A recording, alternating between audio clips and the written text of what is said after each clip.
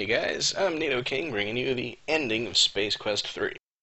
You may remember that last time we finally found the three guys from Andromeda deep within the offices of the Scumsoft software company on Pestulon, which is what we've been trying to do for the last episode and a half, because there's nothing better to do here.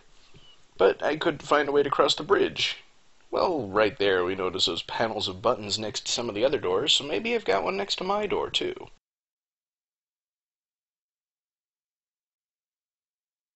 Indeed, next to each door. So I'll just go and push the button. And for once the game doesn't make me walk to the button myself. Partly because you can't. Bridge looks safe, let's go ahead and see what these two guys are up to.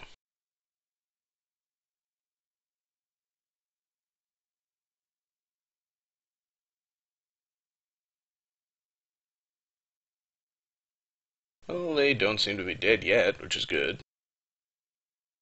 I'll just get them out of that jello.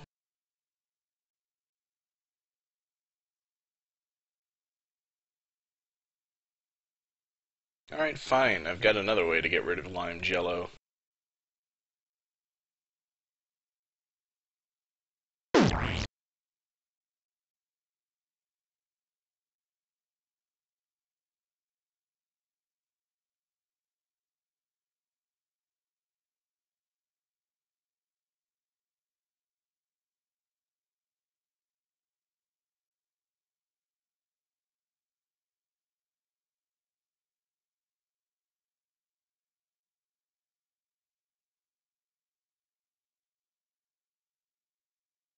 So they weren't even imprisoned when they wrote the message, so what the heck was that all about?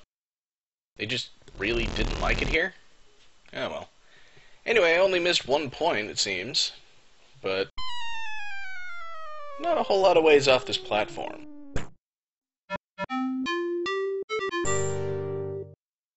Nothing creative about that message. And I can't even talk to the guys. I don't know what's up with that.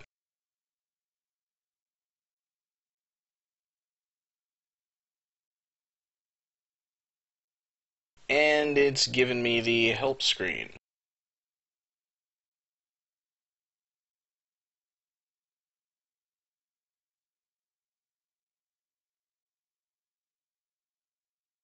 I hit the boss key for no real reason, just something to do.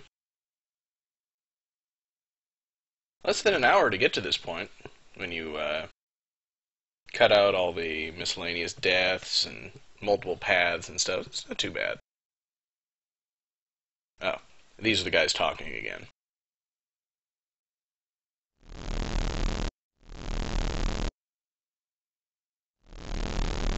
I'm beginning to think an escape plan would have been a good idea. Oh, hey, it's Elmo.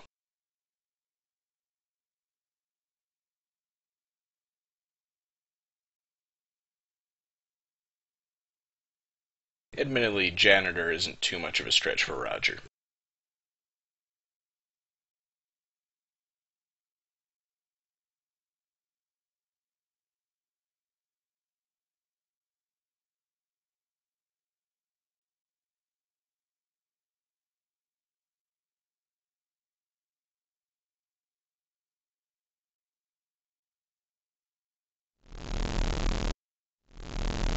Well, I will say I'm not exactly an expert on the subject, but I think this rescue could possibly have gone better. Hey, I just lost 199 points. I was 1 point away. Oh wait, I know this puzzle. You got turned into a plant, and this is where you have to take the antidote. No, wait, that's a different game. Now, normally you guys know that I've been cutting out save and load screens, but this time I'm going to show you the save screens so you know when is a good time to save. Right here. Because once that thing settles into the ground, you can't save.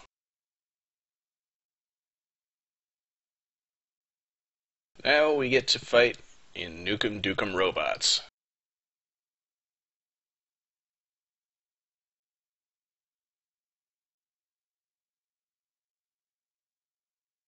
It's actually a pretty cool game, and a heck of a lot of fun, particularly when you consider that it's just a little mini game within a graphic adventure. To be honest, I had no idea that Elmo went on talking this long. I always used to just hit enter during his first speech bubble.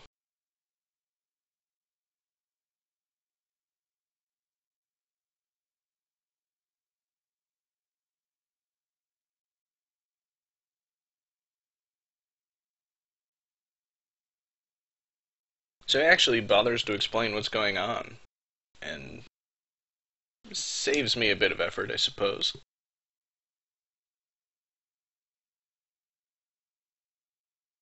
And then after taking way, way too long to say let the game begin, he finally shuts up. So the instructions are at the bottom, and you can't save at this point. I try a couple seconds here, and it's another one of those no save portions, so let's see what I can do. The first time I decided not to use the guaranteed win strategy and instead spent a little bit of time trying to step on the two guys just to see if I could do it. And then figured I'd go toe to toe with Elmo and see how I can do in a straight up fight. So there's a lot of different strategies you can use. You can try to just outrun him, and every time he punches, he'll lose a bunch of energy. You can try to make him run out. You can attempt to anticipate his punching and block. Blocking uses energy if you don't get punched, but if you do, then you make that energy back. Or you can actually try to duke it out and punch him. Punching him successfully will restore your energy, but if he blocks or if you miss, then you lose quite a bit. And I'm a bit ahead here, so I could probably use a chicken strategy at this point, just run away. But that would be kind of insulting to chickens, and having played enough Zelda games, I certainly don't want to insult chickens. So he's almost dead, his energy bar is blinking. But in this game, it's not too hard to make a comeback quickly.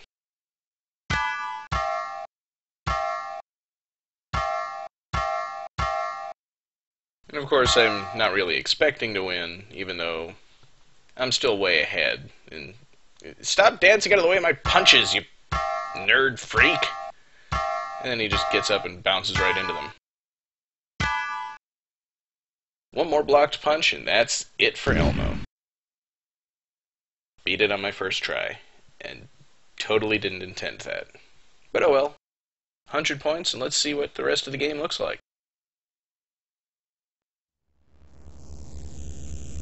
Of course, I broke through the wrong wall of the arena. He's supposed to break through the right wall, but if you beat him up on the left, he falls to the left wall, and then you escape to the right. That's not interesting, it's just a little thing that they point out online. And now I've pointed it out.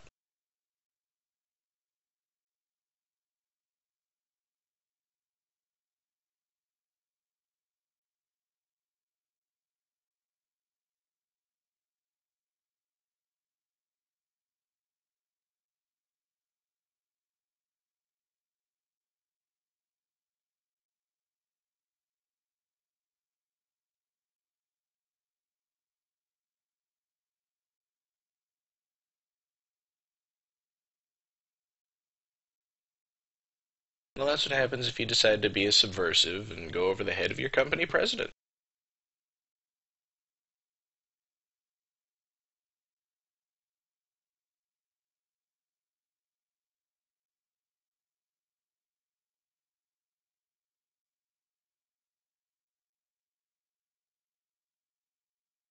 Well, speak of the devil.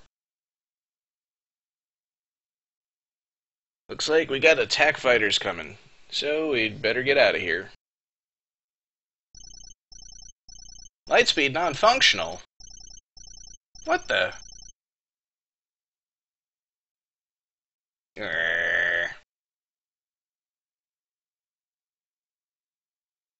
Alright, so without lightspeed, the only option that we have at this point is die, I guess.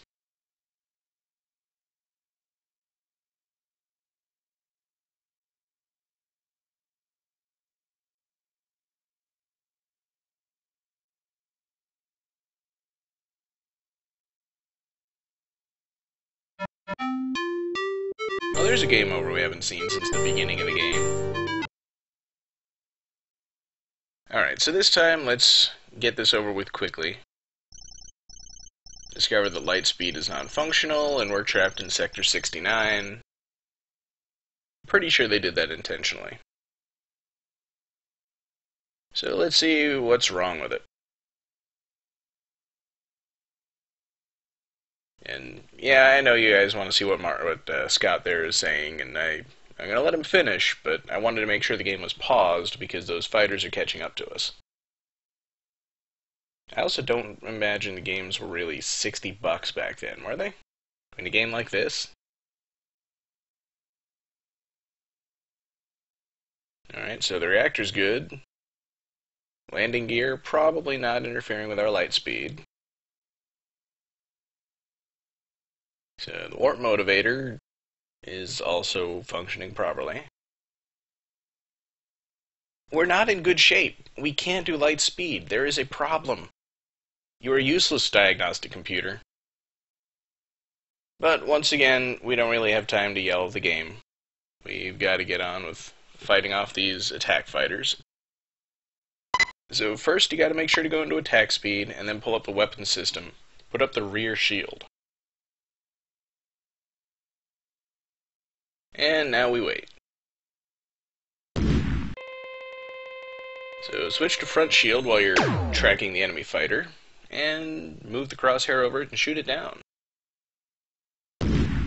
Fail to have your front shields up and that guy kills you. Then switch back to the rear shield because the next one's going to be coming from behind. And the pattern will simply repeat itself over and over until you've killed 5 of the enemy ships. It's not really difficult, but I understand that if you're not in attack speed, it's impossible. Because the enemy ship will just fly away before you can get a lock on. And if you miss more than about 1 or 2 of them, then your shield energy will run out, and you'll die. Also not really something that I wanted to try to cram into this video, so that'll be good for the bonus video if it's actually at all interesting. This guy is a little tenacious, but eventually you catch up with him. But I've never had trouble locking onto them.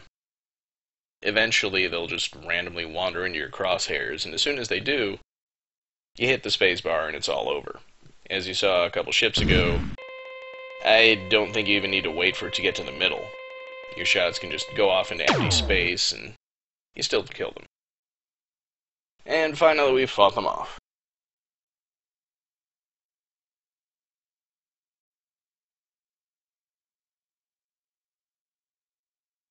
And of course, that's worth 100 points, which means I got a full score once I realize I need to get out of the weapons system.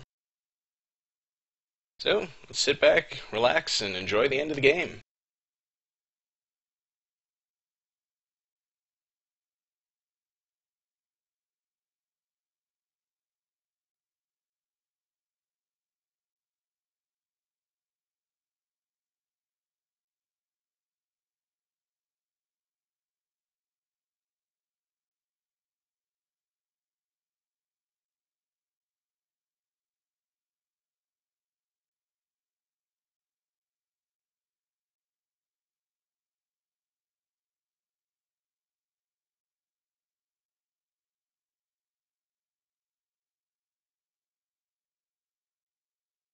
Yeah, thanks, Scott. Thanks for waiting until after I fought off the enemy fleet before you fixed that.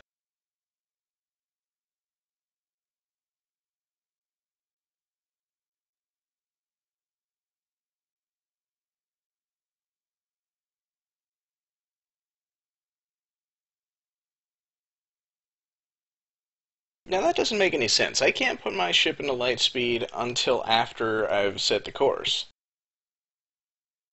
Cutscene logic.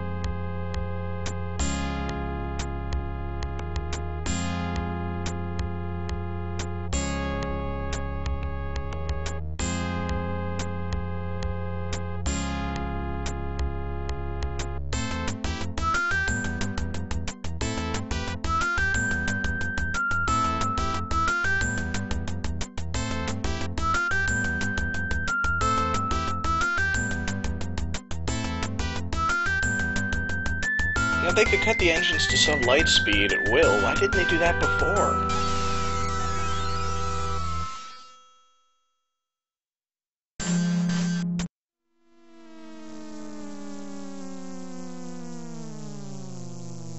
My landing gear is blue.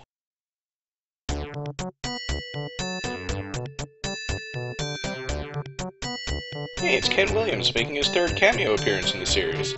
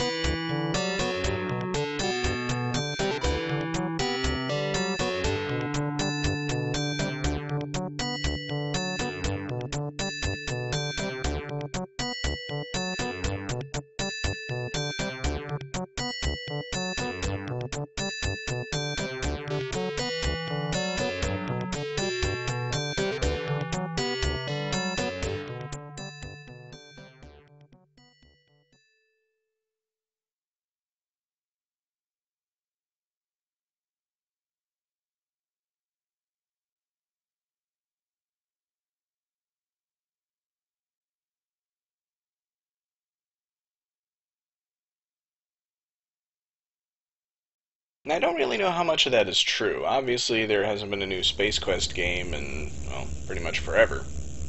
And Mark Crow left the series after Space Quest 4, I believe, but I haven't really read up on what they've been doing since.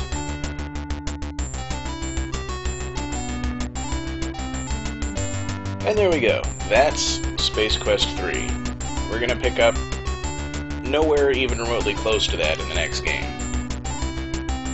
But of course, we got credits. And this time they're joke credits. Mostly.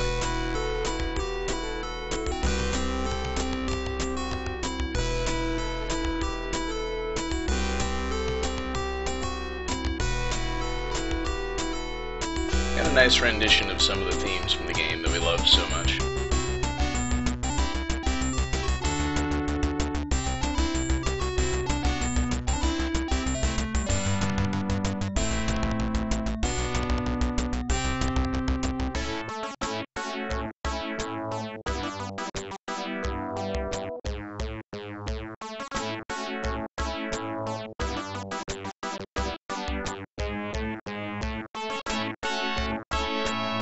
Good old Sierra Talking Bear obviously was around even way back then.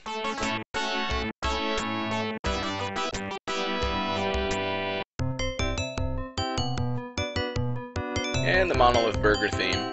We will be hearing more of that, not just because it's the same motif as used for the main theme of this game.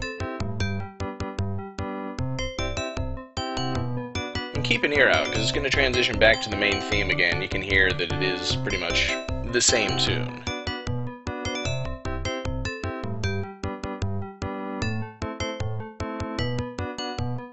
And then the credits just repeat.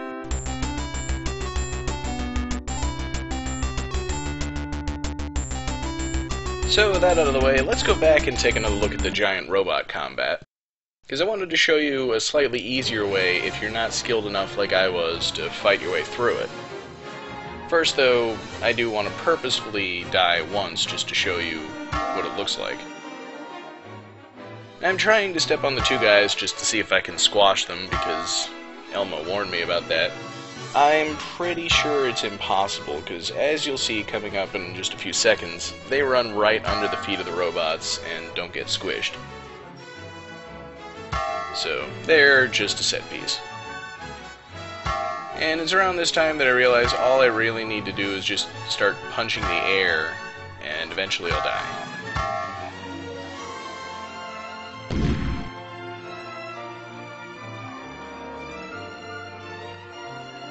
I have no idea why my blood is spreading across the arena floor because my robot ran out of power. What does it say, Evangelion?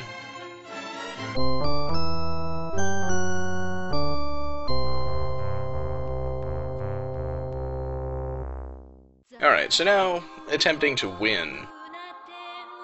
Like I said, the turtle strategy, or the chicken strategy, are pretty effective. If you can keep him punching, he's going to use a lot of his energy. And the key is to look at his front-facing sprite. Both of these robots use their... Yeah, I don't know what was going on there. The first half of the fight I was punching at him, hitting him, and doing no damage. But the key is to stay out of his punching range, which is below him and to the right. He'll just keep punching at you and won't be able to hit you. Problem is, if you're going to wait him out, you've got to make sure that you have enough energy to survive until he runs out. If you don't, it gets bad. So, you can either stay below him and to the right, and just keep moving to the right as he does, or you can keep him above you and to the right, and just remember to stop moving up before he gets out of the way, which is what I failed to do there. Every time that he walks to the left to try and get in front of you so he can punch you, you just punch him before he can turn and land a punch. And of course, if he tries to get to the right side of you, you just have to move out of the way. So this time I was trying the same strategy again. Wasn't really working all that well. And he just kind of drifts to the right. And then he gets into position and starts wailing on me again. Not really all that impressive, so we're just going to trade blows for a while. See, this is what Nukem Dukem Robots is supposed to look like.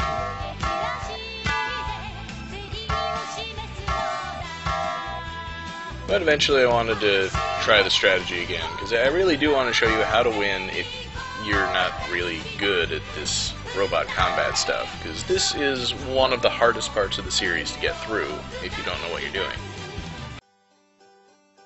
Or if you're like me and trying to show something off that isn't working. So I go to the bottom right, where hopefully he can't move down to get a good beat on me from the side, and then suddenly he glitches into the wall here. I didn't know this was possible until I started doing this LP, but he's not going to do anything at this point. And if you just sit here and wait, he will actually die without trying to do anything else. So, I guess that's another way you can do it. And that was Space Quest 3. Like I said before, I'll see you guys next time for Space Quest 4.